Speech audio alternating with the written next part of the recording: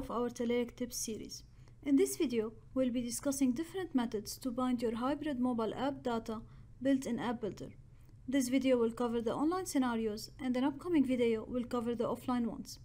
Let's start by creating a new workspace under my Telerik platform account. Let's call it Online Data Binding Workspace, and then click on the Create button. Now that my workspace is ready, I'm gonna switch into AppBuilder Windows Client version and start by creating a new Kindu UI blank project under this workspace.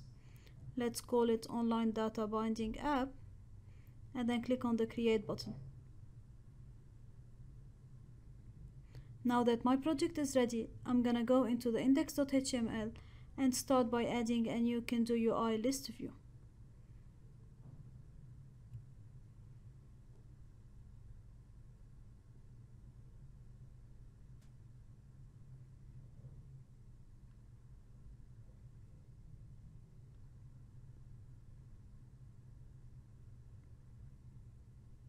Now let's start with the first solution, online via Telerik backend services.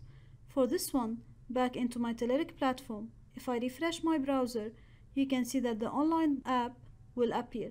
And now I'm gonna start by creating a new backend service project. Let's call it Online Data Binding Backend Service, and then click on the Create button. Now under types, I'm gonna start by creating a new content type. Let's call it Products Backend Service, and add one field called Product Name of type text. I'll be adding 3 different items into this Product Backend Service type. Next, under Getting Started, Downloads, choose Backend Services, Hybrid and Web, and start by downloading the JavaScript SDK for hybrid mobile app. Now let's go to the zip file directory and extract it locally. Back to my AppBuilder project, where I can start by adding a new folder. Let's call it min for minifile, and then add an existing file, which is everlife.all.min.js that we just added. And now under index.html, I will add a reference to this JavaScript file that I just added. And now we have to bind our Kindu UI list view to our backend service data source. For this one, back to the backend service downloads page, at the bottom we've got the documentation link where we'll be looking for the Kindu UI data source, and then from here I'll be copying the code and paste it into my index.html as online method 1. In order to get my API key, I'm gonna go back into my Telerik platform account, specifically to my online data binding workspace, online data binding backend service, get the API key, copy it, and then paste it into my index.html. Now I will rename the data source to backend service data source, change the type name to products backend service, add the field product name to the schema, and then bind my Kindu UI list view to this backend service data source. Add a new template,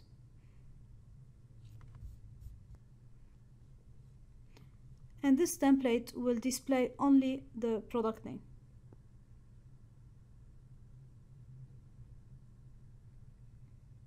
Right click, format my code, and now I'm ready to run it in my simulator, and as you can see, the 3 items are getting displayed properly.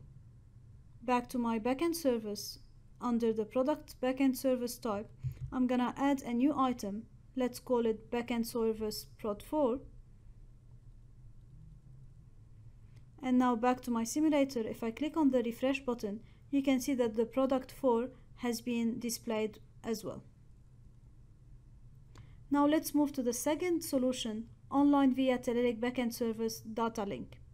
Back to my online data binding backend service project, under types, I'm gonna create a new type, but this time it's from a data connector. Set up a new data link server. Let's download the installation file locally into my machine. In the meantime, let's go and check the installation instructions. Under Setting Up Data Link Server, we're gonna follow the instructions step by step, starting by IIS, adding a new site. Let's call it Data Link on port number 9090, hostname star for all. I don't want it to start immediately. And then change the physical path to C website's data link, and then click on the OK button. Select the newly created website data link, and then at the right hand side, import application. Browse to the directory of the zip file that we just downloaded, and then click on next to get to the end of this wizard. Now we are ready to start this website. Let's go ahead and start it. Whenever the website is up and running, I can browse to it on port 9090, and you should get the same result OK, has errors false. Back to the backend service, where I will start by creating my data connector. Let's give it a name, Northwind Connector. Choose your database type. In my case it's SQL, so I'm gonna leave it. And then the data link server URL, which is the one to the site that we just created on port 9090. Then download the authentication key locally to your machine.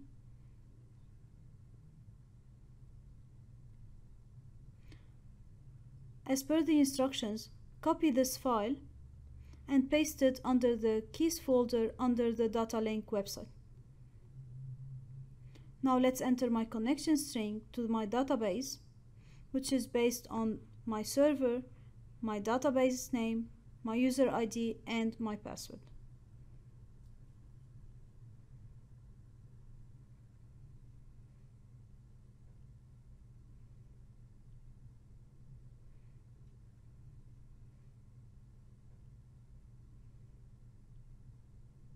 I can test it by clicking on the test button. Now I'm gonna go into my SQL Server Management Studio, where I can show you the data under the products table under the Northwind database. Back to my data connector, where the test connection succeeded, click Save, and then under the source type, it's going to load all of the available tables from my database in a very smart way. For this demo, I'm gonna choose the products table, and then from the fields, I'm gonna choose the product name column only. Click Save. As you can see, it's loading all of my data from this table, the 4078 items. If I go back to my database, I can confirm that this is the same number.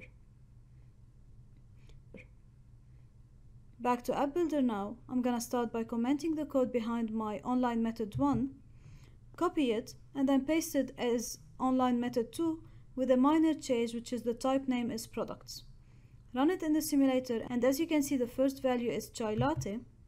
Now if I go back into my database and then update the products table and set the product name to chai instead of chai latte for product ID equal 1, run it. If I go back into my backend service and refresh, you can see that it has been changed to chai, as well as in the simulator, if I click on refresh, it will display chai without having to make any change to my application itself. By that, we're ready to move to the third method, online via remote web API. For this method, let's switch into Visual Studio and start by creating a new project. File, New Project. Under Web, we'll choose ASP.NET Web Application. Change the name to Products Web API. Click the Web API empty as a template. Now that my project is ready, I can go ahead and add a new model. Change the name of the class to product.cs.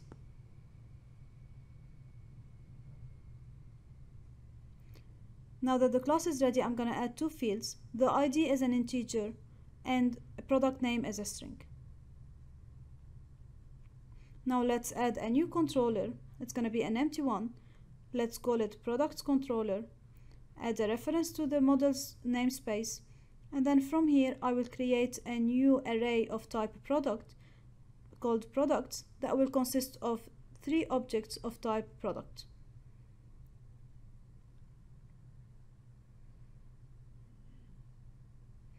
Let's create a getProducts function that will return all of these products. Now that we're ready, let's build our solution and make sure that it will build successfully. Let's go back to IIS and start by creating a new site. Let's call it Products Web API. The physical path will be our project. The port can be 9099 or any, hostname star, and then click on the OK.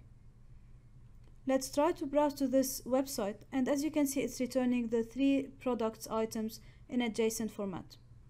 Back to AppBuilder, comment the code behind the online method 2 and start my online method 3 by declaring a new web API data source, which is akin to data source that will have my web API as a URL pointing to the products, and the data type will be JSON. Now let's bind it into my Kinto UI list view, run it in a simulator, and as you can see, it's displaying the 3 products. Back into my Visual Studio and make a change at the server side by adding a new item. Let's say Web API Prod 4, rebuild my solution,